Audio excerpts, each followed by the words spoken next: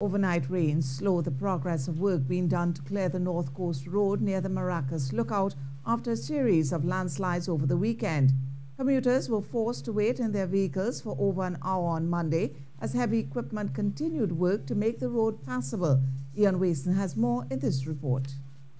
Vehicles on the North Coast Road on New Year's Day, heading towards Maracas.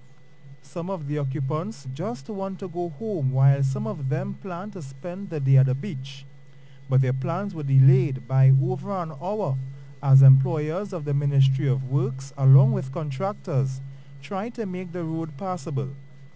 Some of the workers have not seen their families since last year as they have been on the scene of the landslide since Friday.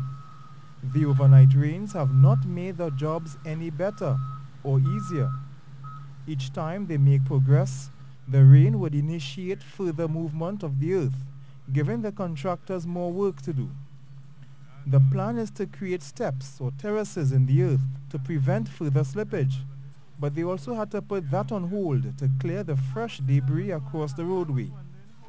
Commuters, oblivious to the challenges that lay before the workers, await patiently, some of them exiting their vehicles to get a closer look or to make new friends. Two more workers waiting on the road to be cleared so they can wash the roadway to make it not only passable but safe, as on the other side of the mountain awaits a precipice with only metal to prevent catastrophe. And it was good news. After over an hour, traffic was allowed to pass as enough work was done for drivers to get to their destinations. While the drivers can go to their destinations, the hard-working men who made it possible hope the rain would give them a chance to finish the project so they can go to their homes.